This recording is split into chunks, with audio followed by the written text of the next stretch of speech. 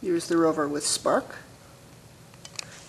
And here's a new build of the Rover, completed with HobbyKing 45 amp car brushed ESCs. They're running on the same 3S LiPo, so one cell over their rated, but they seem to be doing it okay. They get a little bit warmer than normal, but they have not blown up yet. Now, unlike the Sparks, these controllers supply a 5-volt BEC for the receiver, so there's no need for a separate BEC. I have disabled that on one of the controllers because I have a feeling that these BECs will fight each other. And on the other side it's the same construction.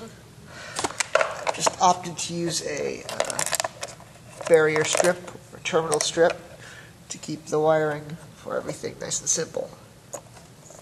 Again, the battery connector just comes in on the center, gets split off to the two controllers. The outputs get ganged together with all the motor wires. So, for the demo, we'll be running this one on the 3S LiPo, and this one will get a 4S LiPo because that's the closest that I have.